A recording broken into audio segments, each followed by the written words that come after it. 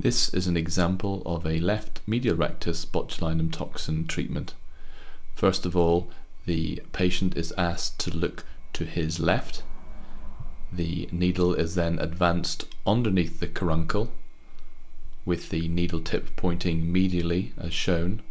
Once the conjunctiva has been breached, the patient is then asked to look slowly to his right and the needle advanced along the course of the medial rectus.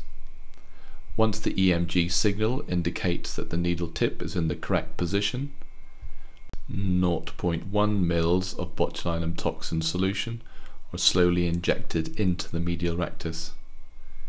The needle is kept in place for 30 seconds to minimize the leakage of botulinum toxin to surrounding tissues such as the levator complex. This patient had undergone congenital cataract surgery at the age of 5 and has poor vision in his left eye, which has subsequently developed a secondary esotropia. After 30 seconds are up, the needle is then removed as shown.